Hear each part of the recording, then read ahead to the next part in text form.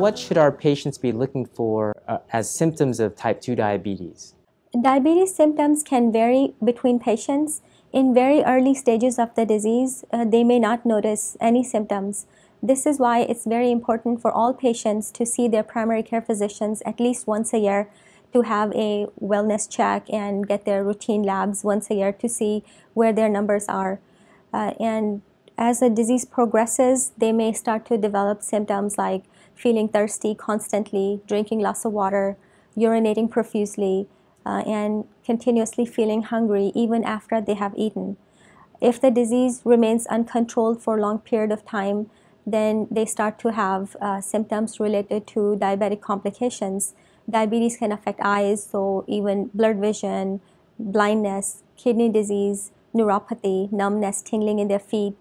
If they lose feeling in their feet, they can step on sharps and they can cause ulcers. So in very late complications, you can even see the bladder and bowel dysfunction. So I would say diabetes has a large spectrum of symptoms.